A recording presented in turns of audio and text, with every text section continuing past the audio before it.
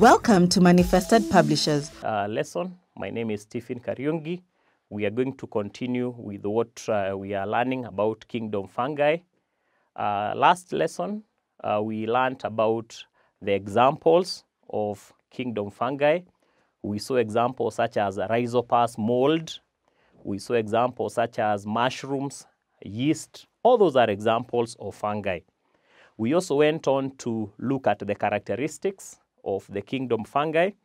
And the first characteristic we saw was that a fungus is made of a basic functional unit that is called a hypha, whose plural is hyphae. So today we shall continue with the characteristics of kingdom fungi. Welcome.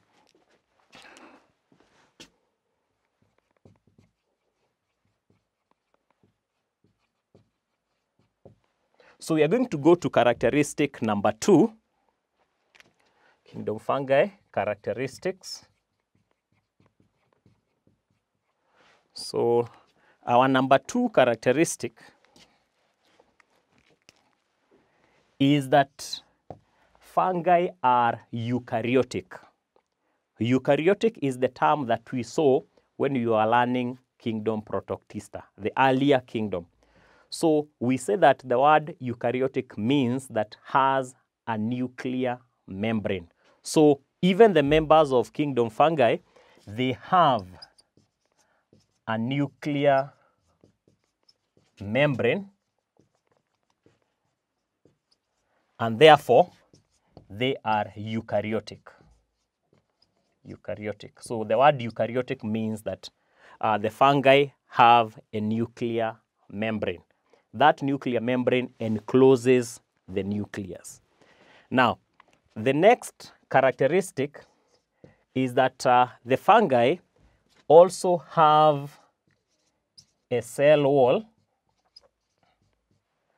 but unlike the plant cells, where the cell wall is made of cellulose, in fungi, the cell wall is made of a substance that is known as chitin. So they have a cell wall made of chitin. So the cell wall in fungi is made of chitin. Now, characteristic number 4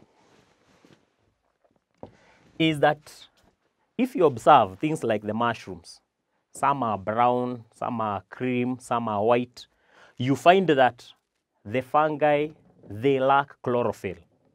They do not have chlorophyll like the plant cells. So for that, they cannot carry out photosynthesis. So the fungi lack chlorophyll. That means they are not green, and therefore, i.e., cannot carry out photosynthesis. They cannot make their own food. So in other words, that explains why most of the fungi, you'll find them growing on bread, on food, because they cannot make their own food.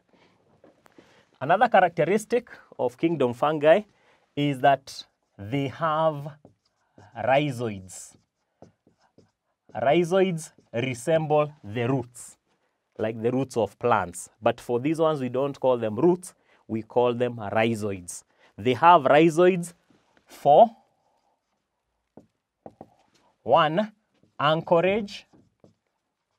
Anchorage is support, so that they can support themselves onto the substrate. They are growing on something, so they are able to support themselves using the rhizoids. Number 2, rhizoids also help in absorption of nutrients, and water from the substrate. They are able to absorb water and also nutrients from the substrate. So basically, that is a fundamental feature of the kingdom fungi. Now, The other thing that is also worth to note is in terms of their mode of reproduction. How do they reproduce? So characteristic number 6 is that most fungi reproduce asexually. So no gametes. So we can say that most fungi reproduce asexually without the use of gametes. Asexually through a process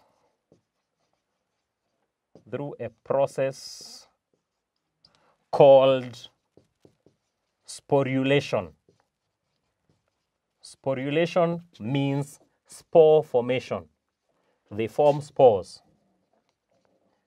So that process by which they reproduce by formation of spores is called sporulation. However, it's also good to know that we have a few fungi that reproduce sexually. Yeah? We have a few that reproduce sexually, but we are saying that most of them reproduce asexually through spore formation or through sporulation.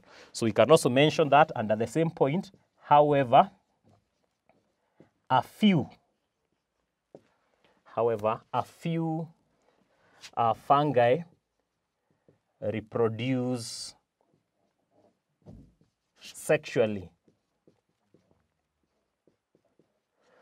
through fusion of hyphae cells, the cells of the hyphae. They can also fuse. So when there is a fusion between different cells, that is sexual. Where there is no fusion, that is asexual. But we are saying that mainly most fungi will reproduce asexually through the process that we are calling spore formation.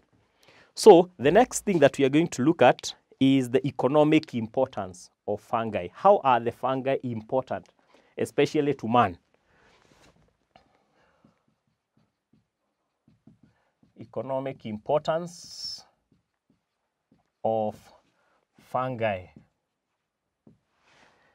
One of the importance, we know, for example, we've said that the fungi attack bread or they attack food. So in the process, they make the food to decay. And when the food decays, the food becomes spoiled. So they cause decay, which leads to food spoilage.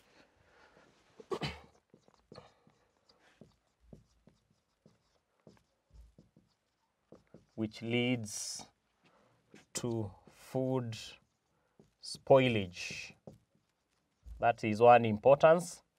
Another importance of the fungi, we have some fungi that are used in medicine.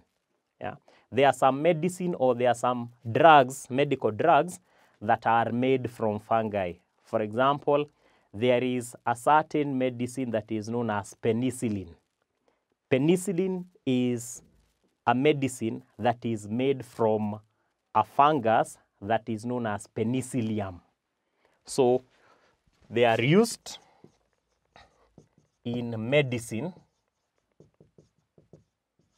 to make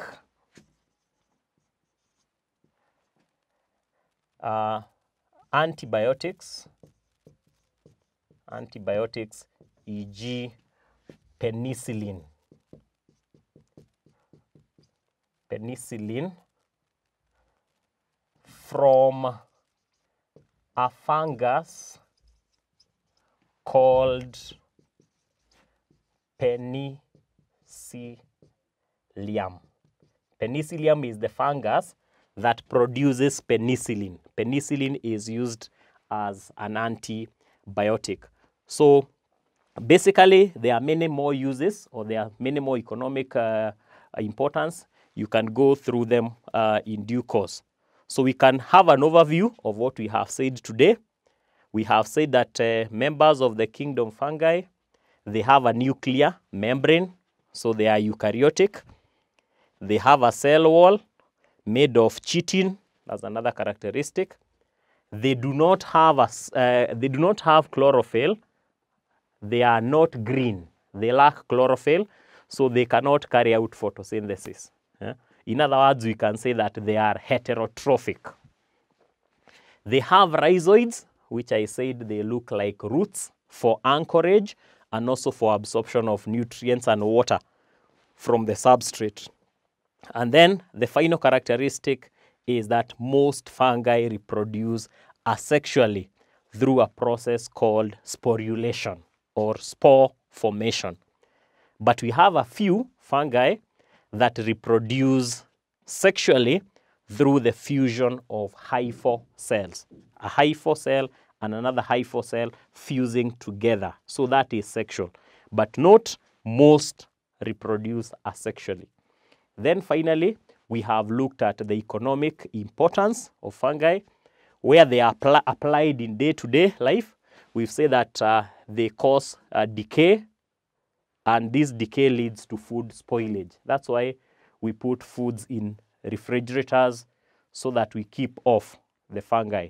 Otherwise, that food will go bad within a short time. Then we have also said that they are used in medicine, especially in the making of antibiotics. We have an antibiotic known as penicillin that is made from a fungus known as Penicillium. So that is an important use in the field of medicine. So we'll stop there until the next lesson. So thank you and have a good day.